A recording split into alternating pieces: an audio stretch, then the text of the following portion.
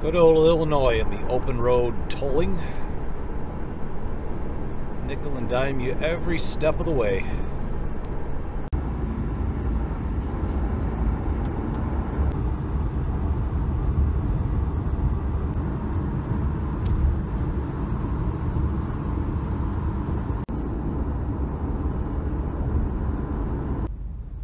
I don't think I've ever driven on the Eisenhower Expressway and not sat in some type of traffic. Even today on a Sunday morning.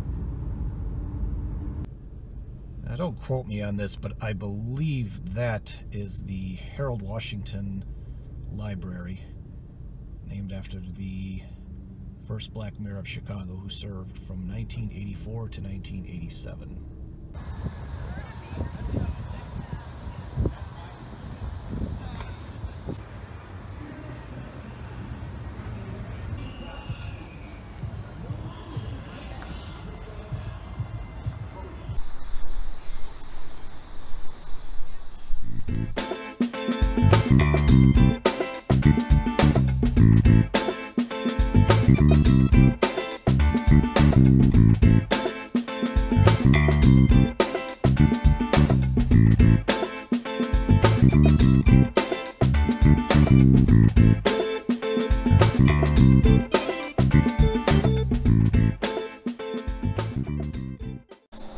Greetings, friends. Welcome back to Mike Allen from Chicagoland. As you could probably tell from the opening montage, we are in Chicago proper for the first time on this channel. And today I'm coming to you from the Field Museum. So just as a reminder, I do try and visit museums similar to the Field Museum on this channel, along with historical locations, roadside attractions, nature preserves, and things of that nature. So if that sort of content interests you, please consider giving my channel a like and a subscribe. So now that that's out of the way, without further ado, let's head inside and I'll show you the Field Museum.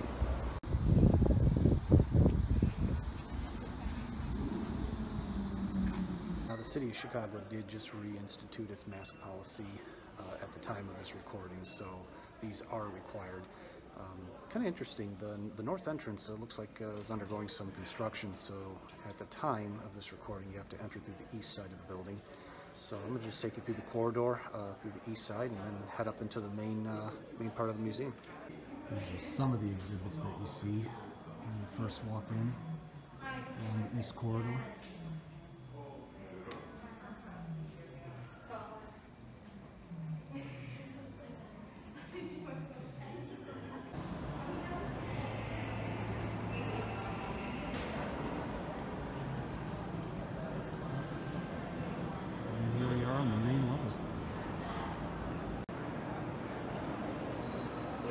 Here's some taxidermied elephants. They've been the focal point of the museum's main lobby since 1909. And this is Maximo. So it's a Dinosaur. Also here in the main lobby.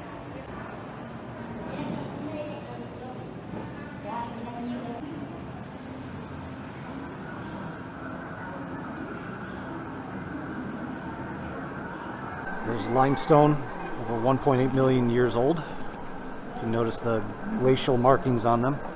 And there's a mastodon tooth and a woolly mammoth tooth. There's the woolly mammoth tusks. It's a replica of a Pueblo hut. Some pottery down there and dinner. A place where they would cook over the fire.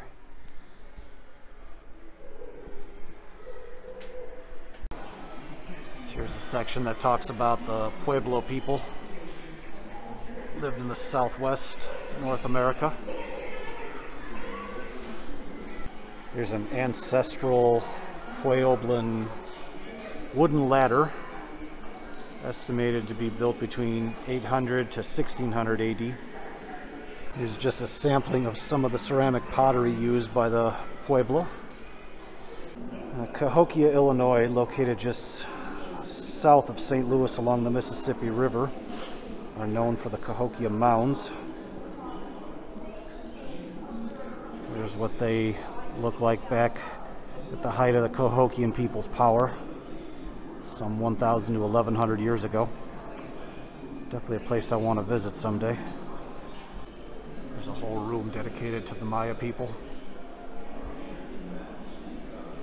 Always found this time in history to be very fascinating. Set up shop in what is now Guatemala, Mexico, and Honduras and Belize. Replica of the ancient Mayan city of Tikal, what is now in Guatemala today. Here's what the ruins look like.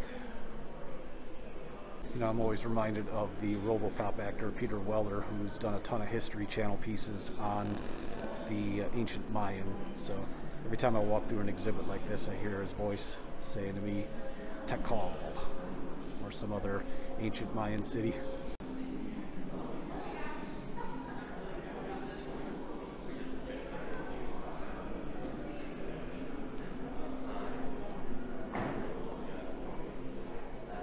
There's a giant replica of the Aztec sunstone. This here is called an Inuksuk, made by the Inuit people of the Arctic as directional markers. Replicas of whaling boats used by the Inuits.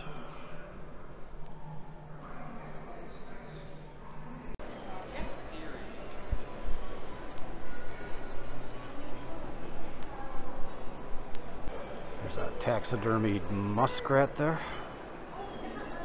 That is one massive golden eagle in its nest here. These here are Bering seabirds. From a distance, they kind of resemble penguins until you get up closer and see them. There's the Rocky Mountain goat. Every time I hear the word condor, I think of the old ride at Six Flags Great America, the Condor. Here's a taxidermied real one. There's a white-tailed buck. There's a group of white-tailed deer, both doe and buck. There's something I didn't know. Without natural fires, moose would starve.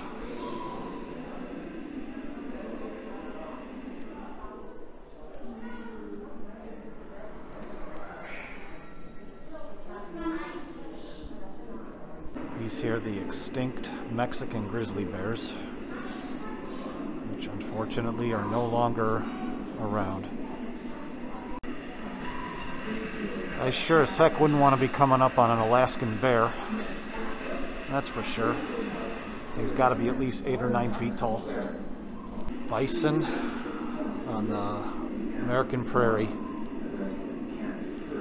These here are the jaws of a sperm whale. A replica of what one looks like. The orangutans. Don't know why, but I think of Edgar Allan Poe's 8 chained orangutans. The hyenas. And who could forget the humble panda? Heading inside the Africa exhibit now. Here's a picture of the royal palace of the Bamoun people of Western Cameroon.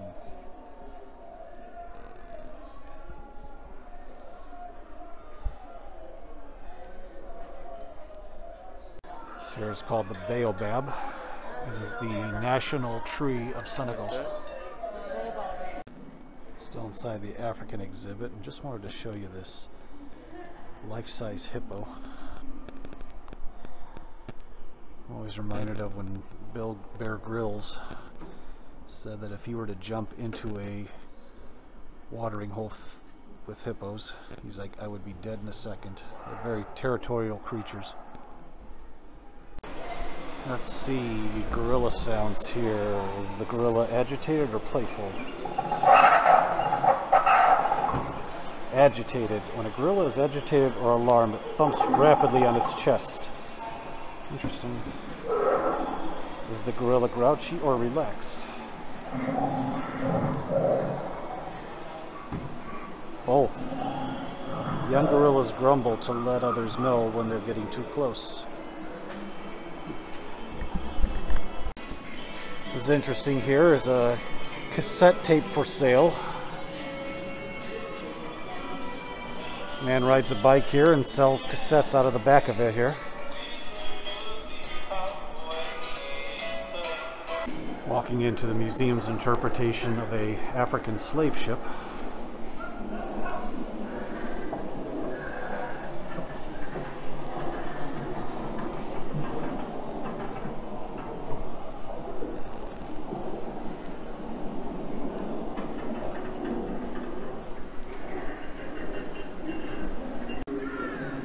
Replica of a slave cabin here.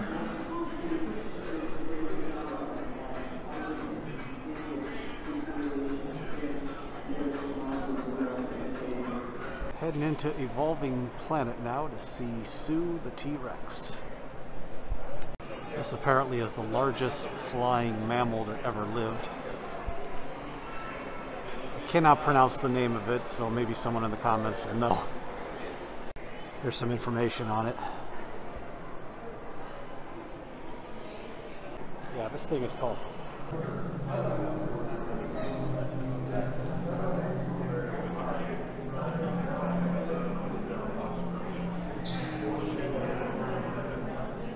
And they have these broken down by each of the mass extinctions that have taken place during Earth's history.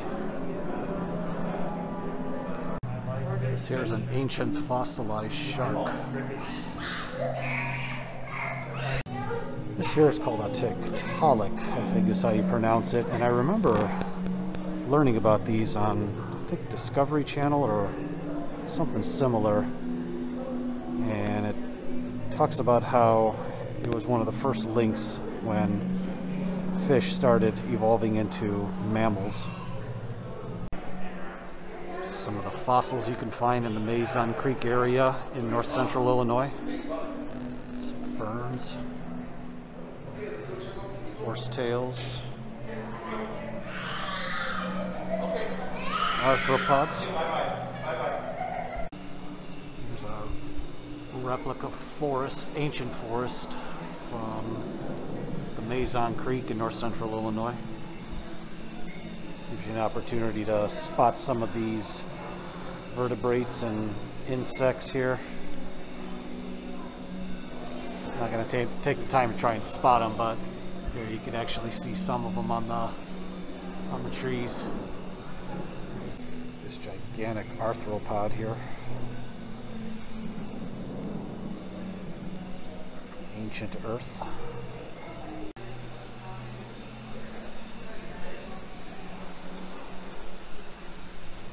That's called a primitive tetrapod or amphibian.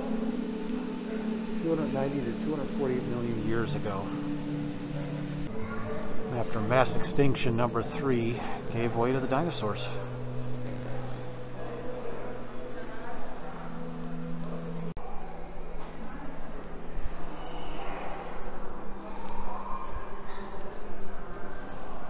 There's the 72-foot long and 33-ton Apatosaurus.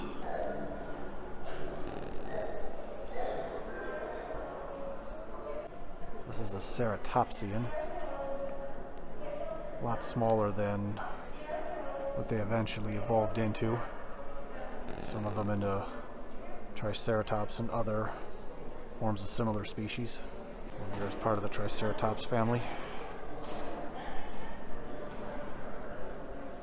Much bigger than what we were just looking at. This is the Parasaurolophus.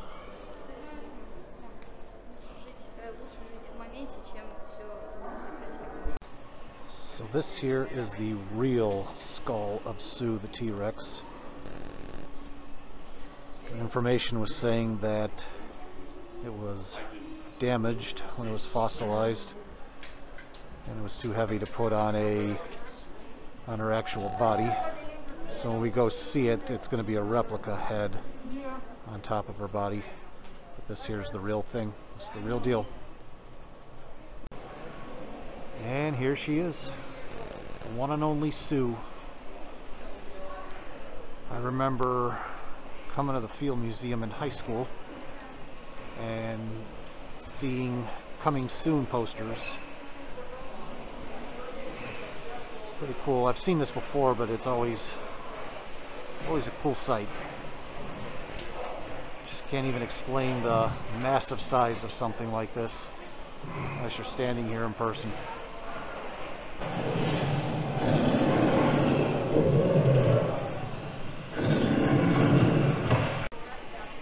Triceratops skull.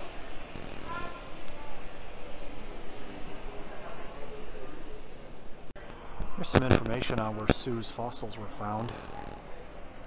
In the Hell Creek Formation, what is now modern day South Dakota, North Dakota, Montana area.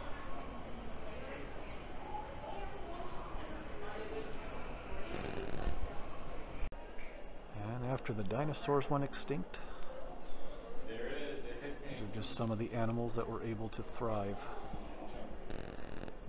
in this new earth. A woolly mammoth here. Bison, and then ancient horses. Charging my phone, I noticed this smaller replica of that large flying mammal that we just saw upstairs. Now, that was just a small snapshot of some of the things that the Field Museum has here. So I highly recommend coming back and seeing some of the other things that I wasn't able to profile today, but I think I got time for just one more stop.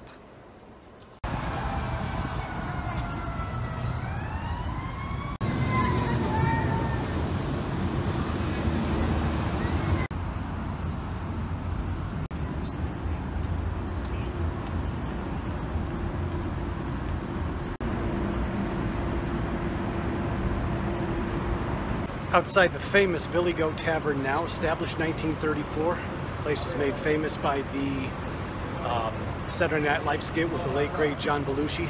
So we're gonna head inside, get a cheeseburger, chips, and Coke.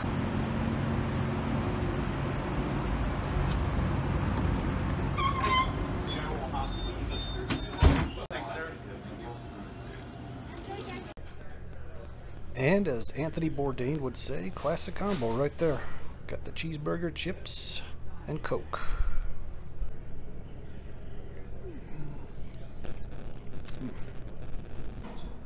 And this place continues to keep the legend of the Billy Goat alive, even after the Cubs won the World Series in 2016.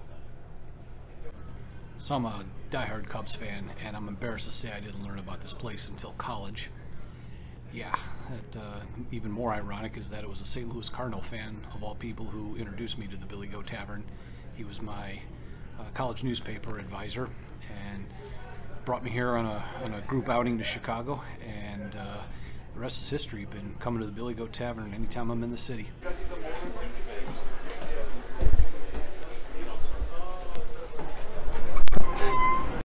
So thank you for joining me on this trip in downtown Chicago, my first visit here for this channel. Enjoy going to the Field Museum and lunch at the Billy Goat Tavern. And trust me, there's a lot more content coming. I'm going to continue on this YouTube journey. This has been a lot of fun so far, and enjoyed having you along with me. So if you just wouldn't mind hitting that like and subscribe button, I would greatly appreciate it. Until next time, this is Mike Allen from Chicagoland signing off, and I'll see you in the next video.